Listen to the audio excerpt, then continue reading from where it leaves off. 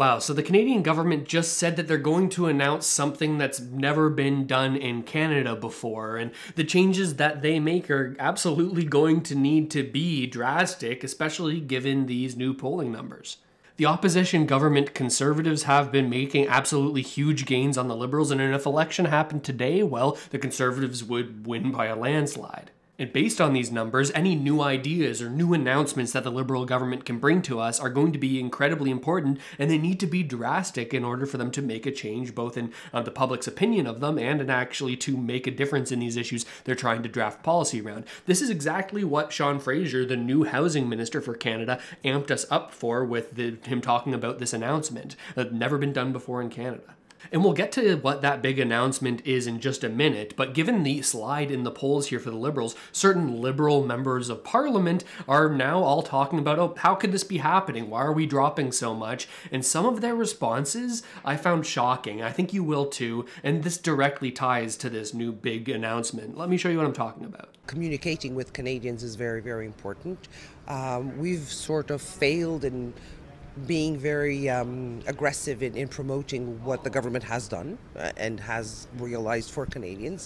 Canadians don't want politicians that are putting emphasis and taking advantage on fear of anger. They want politics that is made positively. They're looking for optimism, and they want also positive messages. I don't know if you caught there the reporter sort of interjecting while Manolini Joly was telling people what they wanted, saying, hey, I think they want a house. I don't think they're concerned about the tone of the messaging that the politicians are giving them. But what I actually want to talk about is that first quote there from another Liberal member of Parliament saying, I think that we have a big problem here in terms of our messaging. We have a big problem here in terms of how we market the things that we've already done for Canadians. It seems like she thinks, oh, we are doing lots of good things and enough for Canadians, but they just don't know that we're doing it. So we're not talking about it enough. This is the issue. This is why people are now leaning towards voting Conservative instead of Liberal. So keep that marketing thought in mind when I show you this. This happened just yesterday morning where Sean Fraser, this new housing minister,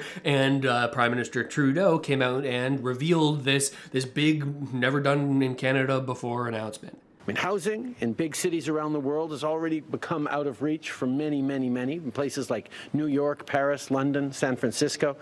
But we're not going to follow those examples. When we launched the $4 billion Housing Accelerator Fund, a fund to build more homes faster, we told municipalities that they could access those funds with bold plans to eliminate red tape and remove barriers. So here we are today with the very first agreement under the Housing Accelerator Fund. When we saw that Josh's plan was ambitious and serious, we said, okay, let's get him funding so he can fast-track the building of more housing here in London. So at the beginning of that clip, Trudeau says, look at all of these unaffordable places across the world. We're not going to follow that example, sort of declining to admit that, hey, we're already there. Come on, man. But the main point here is that this big announcement, never done before in Canada, is him announcing the first sort of funding that's going out from this Housing Accelerator program. If you're not familiar with that program, it was something that was promised in 2021 and made into law in 2022, and only now, nearing the end of 2023, are we getting this first funding going to one municipality to build 2,000 homes. This is $74 million from the $4 billion fund. This is the first of what they're saying is going to be a number of different announcements, but all that to say, this is stuff we already knew about. This is not new housing policy. This is not responding to the concerns of Canadians that they're not doing enough. It seems like it's a response to this concern that they have a marketing problem, a concern that people don't know all of the good that we're doing. If they knew all the good that we were doing, they wouldn't be saying that they're going to vote Conservative now. That's what this feels like. It's nothing new, even though it was billed as something new. It's, hey, another announcement about something that we told you about 2 years ago that we promised. And to add more context, some more really interesting findings came out today from CMHC, the Canada Mortgage and Housing Commission, this federal agency in Canada that handles a lot of housing concerns. And their estimates say that by 2030, well, there's going to be 3.45 million houses short of what we actually need for the population. And if we continue our high population growth, we're actually going to be just over 4 million houses short. So you might be saying, okay, Russell, but these announcements, the Housing Accelerator Fund, well, that will help chip away at these numbers, right? That should get us like lower down. It's not going to be that much.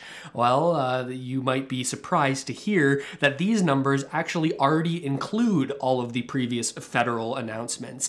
This $3.45 million short by 2030 includes the Housing Accelerator Fund, includes the National Housing Strategy. Everything that the current government has baked in has also been baked into these numbers. And people aren't stupid. In this very press conference, a reporter came out and pretty fierily asked, if that's even a word, like, hey buddy, like, we're still going to be 3.5 million units short. What else have you got for us? The Accelerator Fund is factored in to the calculations from your own federal agency that says Canada's short 3.5 million homes by 2030. So can you clarify for voters who are struggling, as you've acknowledged several times now, but not given an answer to, will your government set out a plan that fills that gap entirely? We know that housing is a challenge, that the solution happens over years. We'll, of course, have more to announce in the coming days, but the fact is that from the National Housing Strategy we put forward in 2017 to the work we're continuing to do with things like the Housing Accelerator and the Rapid Housing Initiative, we're there to respond to the challenge. So when asked about committing to filling this 3.5 million home gap, he says, hey, we will have more new things to announce, nothing today, but we'll have new things to announce. But hey, look at all these things we're already doing. We have a marketing problem, remember? You need to sort of see all the good that we're doing, and that's our main issue as a party. It kind of blows my mind. But okay, $74 million to build these 2,000 affordable units for folks in London. That's a good start. Hopefully we should see this in more places. And Trudeau actually invites more mayors to apply to this program. Listen to this.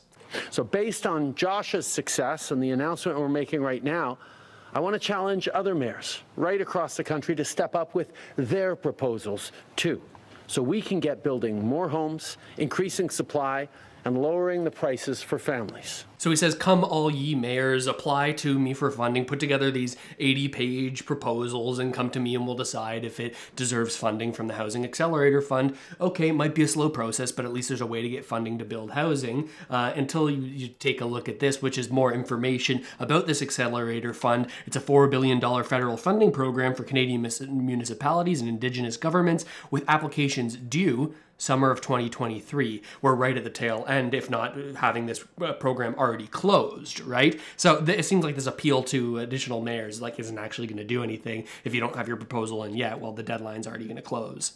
And this makes me think of two different approaches for trying to solve this problem. The first one, the one that the Trudeau government is sort of taking on here is, okay, you apply for something, you draft that proposal, many drafts, many people working on that proposal, you submit it to us, we review it multiple times, there's all this bureaucracy, and then maybe if you're lucky, you're gonna get this approval approved, and then maybe you can start building homes over the next 3-4 years. It's very slow moving, right? Very bureaucratic, takes the work of a lot of government employees to make this happen. Now, compare this to potentially big blanket policy changes that automatically apply to everyone immediately when those changes are made. Let me show you some thoughts from Pierre Poilievre on this most recent speech that he's given at the recent conservative sort of gala, not gala, what is it called? The conservative sort of gathering where they all talk about their policy decisions. He gave a rather rousing speech, and he talks about this sort of difference in policy-making approach. My common sense plan is to have a new funding formula that links the number of federal dollars cities get for infrastructure to the number of houses they allow to be completed. More specifically, we will require big cities permit 15% more home building per year or lose federal infrastructure money. Pas de logement, pas d'argent fédéral. 2, those that beat the 15% target will get a building bonus, right? Incentives work, and we will pay for results, for roofs over heads and keys and doors, not for promises. So he talks about the differences in the approach, big sweeping changes that apply to everybody versus sort of applications, paying for the promises, this is what he says, versus paying for results, right? Paying for people to like write up these applications and put those through and then giving them the money versus giving them the money after they've done the thing via incentives. This is what he's talking about. Now, I want to be clear here. I'm not fully convinced that Pierre Poilievre's housing policy will solve this problem. It's a very big problem, and I think some of the solutions that he's putting forth are a little bit simplistic and maybe don't account for some of the nuance and sound very good. But that being said, this is big, bold strategy, and it's something that is working for him in the polls for sure. And it seems like some of the language from Pierre Poilievre's big speech this past week has really been resonating with Canadians, so much so that it seems like it's being borrowed by the Prime Minister now. Let's compare these two clips and see if you see anything similar. Hard work used to get you a powerful paycheck that bought you good food and a decent home and retirement in a safe neighborhood and a free country. And every generation was just a little bit better off than their parents. That was the promise of Canada.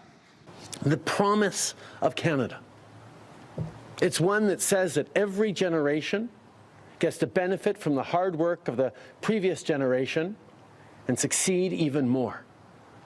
Well, for far too many people, that promise of Canada seems under threat. Today is Thursday. That Pierre Poilievre clip was from last Friday, and the Trudeau clip was from yesterday or Wednesday. It seems like Trudeau is recognizing, hey, this message is working with Canadians. Maybe I can just pay the largest compliment and borrow some of that material. But if you've watched this channel before, you know that we're not just all about slamming one political party. We give them flowers when they do the right thing, and maybe down the road, if Pierre Poilievre is Prime Minister, I'll certainly be critical of him in that role as well. But we gotta talk about the positives too. And it seems like the Liberal government is at least learning or trying to take more steps, because just today, as I was making this video, the federal Liberal government came up with an announcement that I think is actually a pretty good idea. It's a positive for the Liberal government. They announced that they are going to end the charging of GST, that's a sales tax, from new purpose-built rental construction in response to the rising cost of living. Now, this is very good. It essentially makes it 15% roughly more profitable to build and sell these big apartment buildings. This is trying to attack the rental housing issue. Like, I mean, do you remember when a lot of these houses and these like apartment buildings built specifically to be apartment buildings were going up everywhere? That was when it was more profitable to do so. People could build them and sell these buildings to other people for a profit. But these days, with the permitting process and the large amounts of tax you have to pay, that's largely slowed down. This is a good move from the Liberal government, making it more profitable for big developers to build the types of housing stock that we actually need to help people, right? This is a good thing. It's a good sign that they're listening to experts. Just a couple of weeks ago, a coalition of housing affordability experts recommended this action in a very large report amongst a whole bunch of other recommendations that they think all political parties should implement. This is a good sign that the government is listening and maybe is starting to recognize we need to be bigger, we need to be bolder with our housing policy. Otherwise, we're not going to get any votes. Like, this is one of the top issues for Canadians right now. The question remains, though, is it too little too late? And is this intervention even close enough to balancing the crazy supply-demand imbalances that we have from our dramatically surging population, right? Is this too little too late? And can we trust the changes that are announced by the Liberal government as they recognize that this is a bigger problem than they thought? Can we trust that it will be implemented fast enough to make an impact, right? Given this sort of approval mechanism that resulted in them announcing this accelerator fund in 2021 and the very first investment going out, well, just yesterday. Can we trust them to actually implement these new policies fast enough, or is it just like a stopgap until we have a new government? It all remains to be seen, but I just thought it was wild, and I wanted to bring this to you to say, like, hey, look at this big announcement that we're going to come out with, and it's just like another round of funding for this program that you set up 2 years ago, right? Just wild. I'm curious what you think about it. Did you catch that Pierre Poilievre speech? It was interesting. It seems like he's really got his message honed. Again, I don't know who's going to be able to solve a lot of these problems, but it seems like a lot of Canadians are thinking, okay, maybe it's time for a change here. Let me know what you think about all of this. I read every single comment, so leave me one there. Subscribe to the channel if you haven't already done so. And with all of that said, I'll see you next time.